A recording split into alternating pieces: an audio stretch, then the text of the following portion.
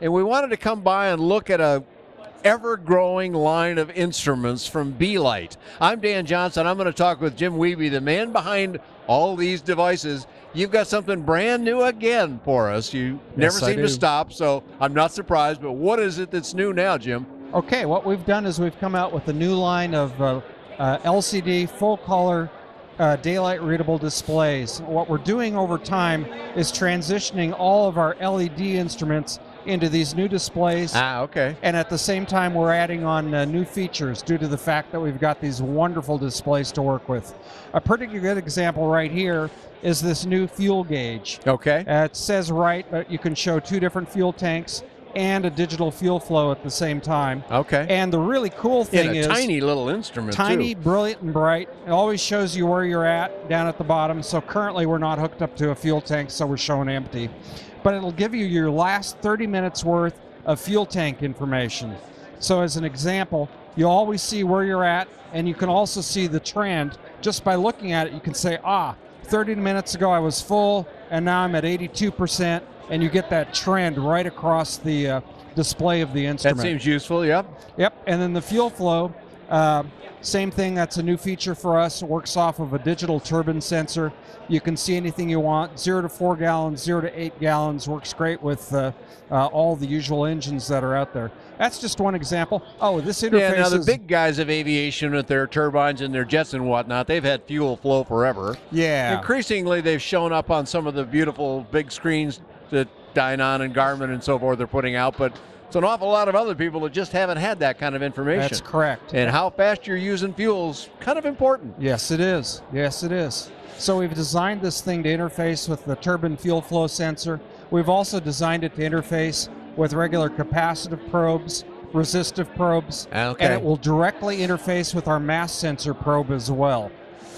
Yeah, so, you know, I was just thinking that through as you said that. It's one thing to design an instrument, but that's not enough. You've got to go interact with all of the component parts that are on the airframe in order to get useful information on the instrument. That's correct. That's probably as much of the work as anything else, I'm thinking. That's correct. So we're giving the pilot total fuel management with just a simple little instrument. Excellent. We're doing the same thing with other instruments. This one is a combined ASI, VSI, altimeter. 3 classic instruments in one display. Wow, cool.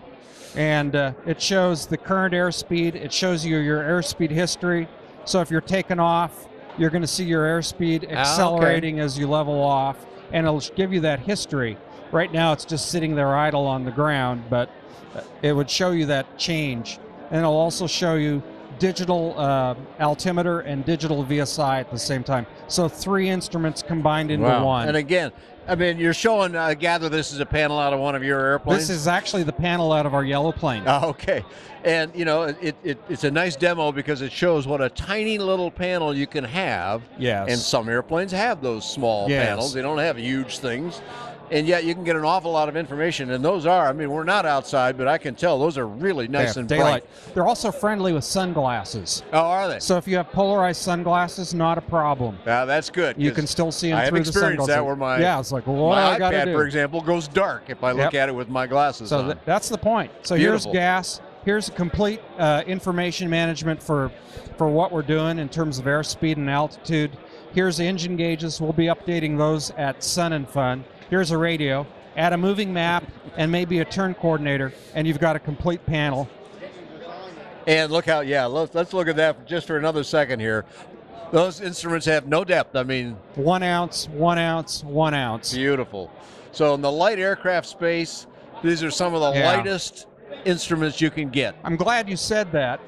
We've targeted light sport and experimental with this new line of instruments. You can sure use them in ultralights, but this show has affirmed it. This is exactly what the market's looking for steam gauge replacements. Yeah, no kidding. It's I know there's a company out here that is doing that, helping people go from those old steam gauges to modern instrumentation. And that's a big change. You know, I started flying when they were all round gauges too, like most of us did. But it's a brave new world. That's a wonderful new world at the same time. You got to learn some new tricks, but all the information is there for you.